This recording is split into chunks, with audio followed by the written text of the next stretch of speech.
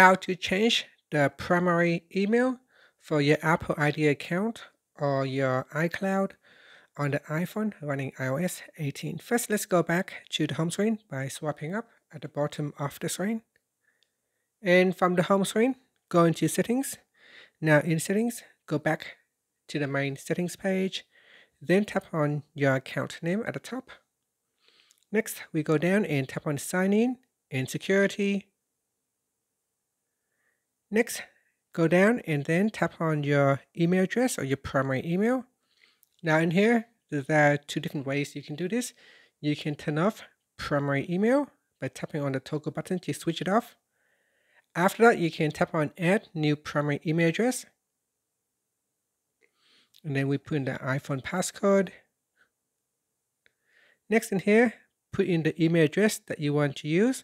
So here say choose email address. Once you add this email address, you'll be able to use it to sign in. It can also be used to reach you within iMessage, FaceTime, and Game Center. So put in your new email address and then tap on the continue button.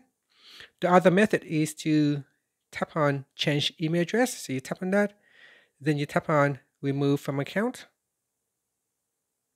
And here you will be able to create new iCloud email address. So say I'll create a new one.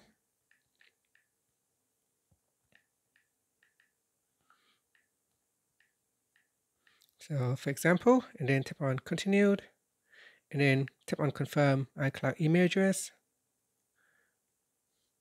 Next is a primary email address updated. You can now use it to sign in. You can also use this address to send and receive email. To manage your iCloud mail preferences, go to mail settings. Tap on done. And that's it. So now we have basically changed the primary email address on the iPhone running iOS 18.